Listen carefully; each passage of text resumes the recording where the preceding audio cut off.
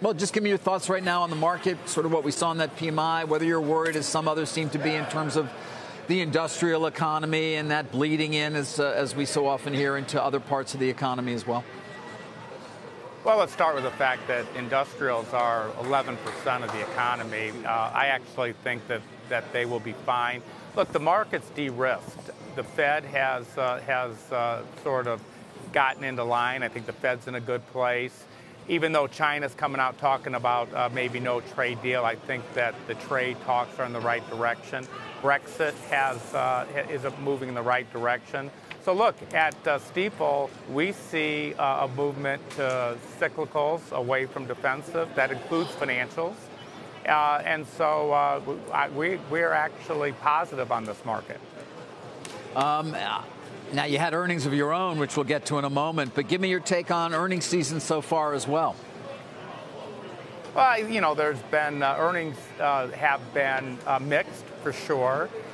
There's probably a number of factors that will drive that. But, you know, again, the market's always forward-looking, and we again see the things that the market was worried about. You know, it wasn't but a month ago we were talking about the high likelihood of recession and zero interest rates. Those certainly weighed on financials. And as we move further away from those two scenarios, again, I see the cyclical stocks improving here, especially the financials. Ron, I wonder how much you think D.C. drama is factored into this market, if at all, whether, I mean, we've got the House voting on this impeachment inquiry resolution today, obviously the election next year. Do you think investors are paying close enough attention to that? And I guess, how do you think that continues to shape the narrative into 2020? You know, it's interesting. You talk about the geopolitical risk, or maybe specifically the political risk in Washington. It's almost becoming a daily event, and I think that investors do sort of just smooth that over and don't really look at what's going on in Washington. If there's an issue in Washington, it's the fact that we got to make sure that we don't shut down the government, that we get spending going.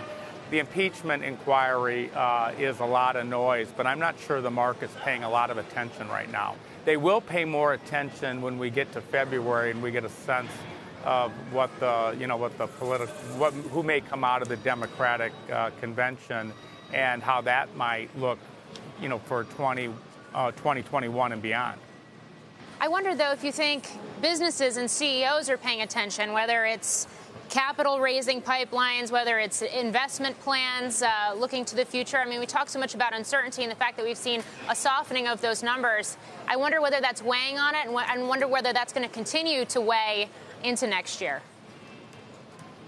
Well, certainly what I see is I do think business investment has certainly lagged the consumer in terms of what's driving this economy. But I feel that was more reflective of the uncertainty coming around trade, around Brexit, and around monetary policy. And as I've said, all three of those have improved over the last month. So from my perspective and my confidence is higher today than it was a month ago. You have a decent feel sometimes for the retail investor out there and the investor in general. What are you guys hearing from in terms of your platforms, your global wealth management as well, in terms of how people are thinking about this market right now, Ron?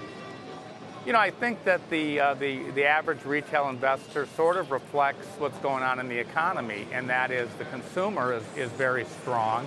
I think there's confidence on the consumer side, and I think that's reflected in our investors who are engaged in this market. So as usual, sometimes the consumer is just moving ahead, and it's all of us professionals that are woe is me.